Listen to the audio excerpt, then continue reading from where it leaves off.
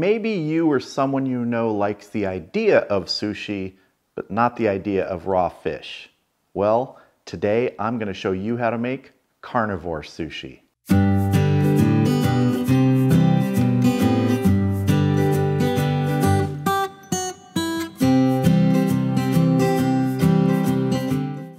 So what is carnivore sushi? Well, carnivore sushi is simply replacing the rice and the fish in the whole sushi model with potatoes and beef. Now you could use pork, chicken, anything you want in this. If you want to keep the rice, you could. I'm going straight meat and potatoes today.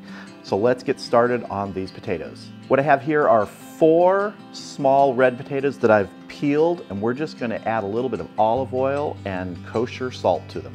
Just drizzling maybe half a tablespoon of oil on there. We're going to add a good amount of salt. I'm just going to mix these up, get them coated on all sides.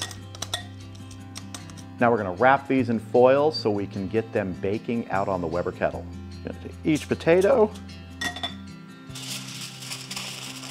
wrap it up good. All right, our potatoes are wrapped and ready. Let's move on to the beef portion of this. Surprise, surprise, the beef portion is tri-tip. Now this is about a 2.5 pound tri-tip that I've trimmed up fairly aggressively. Wanted to get as much of the fat and any of the membrane off as I possibly could. So we're just gonna season this with a mix of hickory smoked salt and ground black pepper. Want to get a good generous coating on here. Ends and everything.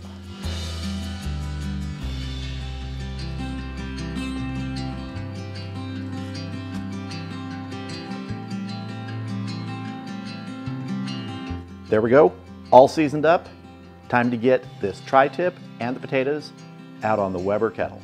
All right, I've got the Weber Kettle set up indirect. I have some foil there just to catch any drippings. And I've got 1 briquette basket, pretty full of charcoal that's burning really well. I'm gonna be shooting for a temperature around 250 today.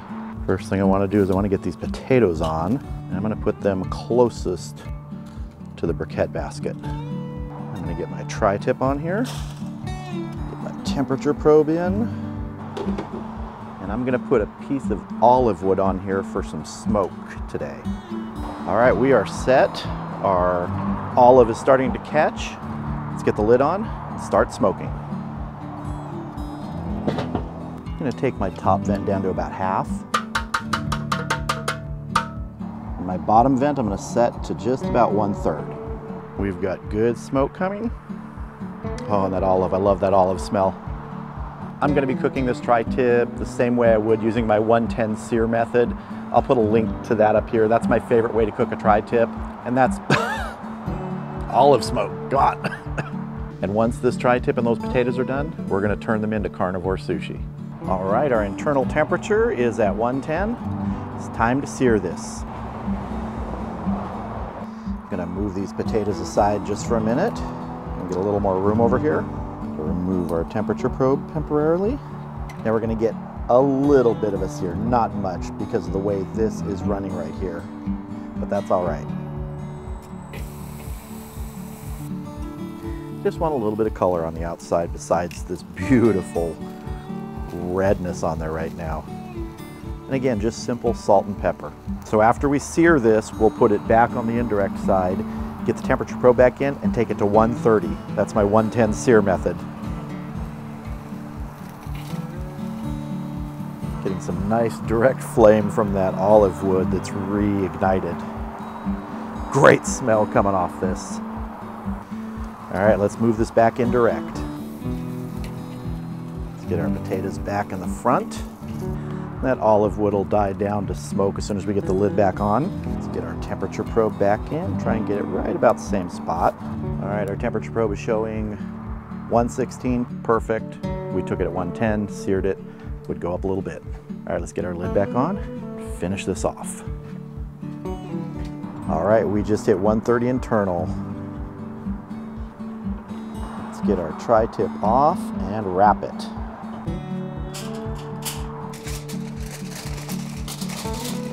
Really tight, and that's going to rest for about 15 minutes. Let's check our potatoes and see how they're doing. Let's take this one and check it right here. I'm just going to poke it through the foil that I've opened up so it's only one layer going through here. Just to see tenderness. That's pretty good. All right, let's get these off. Get them inside. Start making our carnivore sushi. All right, so we have our potatoes here, and we are now going to prep these so that they sort of mimic what the rice would be on a piece of sushi. First thing we're going to do is we're going to cut them in half, just like that. If there's any sort of bad pieces that kind of snuck through, just cut those off. So now what we're going to do is we're going to cut these in half and then in half again. So each half potato is going to end up with 4 pieces. And we're just going to work with these 3 potatoes today. That last one was just a little too small. Should have picked a bigger one. All right, we're going to set these potatoes aside and move on to our tri-tip. All right, with our tri-tip here, what we're going to do, we can see the grain generally in this area is running this way. So I'm going to cut across the grain right here. Try to get into the center. Let's get a look at that. Oh yeah, exactly as I want it. Nice medium rare. Okay, I'm going to work with this piece today, and I'm going to set this aside because this is all we're really going to need to make this carnivore sushi. So the potatoes we cut were just about finger width. So imagine that when you're cutting this here, what we're going to do is we're going to go about finger width, and we're going to make slices like that. And this is just the first step in this process. We're going to make a few of these slices. Oh, just beautiful medium rare there. Now what we're going to do is we're going to cut each of these in half in this fashion, down the middle. And if it's a thick piece like this, cut it 3 times. 1, 2, so you end up with 3 pieces. And if any of them seem too thick, do the same thing. Cut it another time. Because you want it about finger width this way also. Now that we have that, if it's a long piece, we're going to cut them so they're about a little over 1.5 inches long.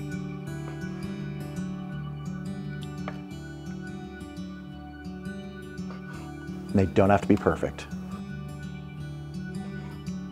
So these are the pieces we're going to start with. Let's get to assembling our carnivore sushi. I've picked out the pieces of potato that I want to work with right now so I can start assembling these. Just going to take your piece of tri-tip, pull it over the top. Just try and match them to size. It's not going to be perfect on every single one.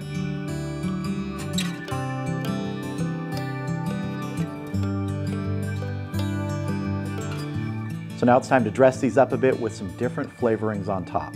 First thing I'm going to go for is a little traditional when you're talking about beef and things like that on some of these. Just a little bit of horseradish. Now a few others I'm going to dress up with some barbecue sauce. Just glaze them on top. Pick your favorite barbecue sauce to do this.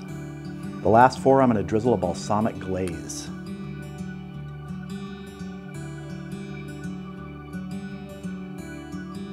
And there we go, carnivore sushi.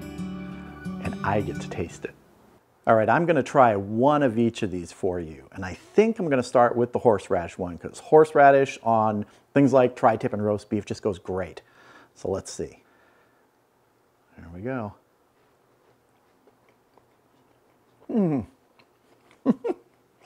It's like a bite of steak and potatoes. It's great. I mean, that extra flavoring on there gives you that, little punch of horseradish, but you are eating a sushi-sized portion, sushi, say that fast, sushi-sized portion in each bite. All right, let's go for some with the barbecue sauce on top now. That's really good. Again, tri-tip and potatoes in a bite. All right, now I'm going for the balsamic glaze one. That dark black balsamic glaze on this pink meat just looks terrific. Let's see how it tastes.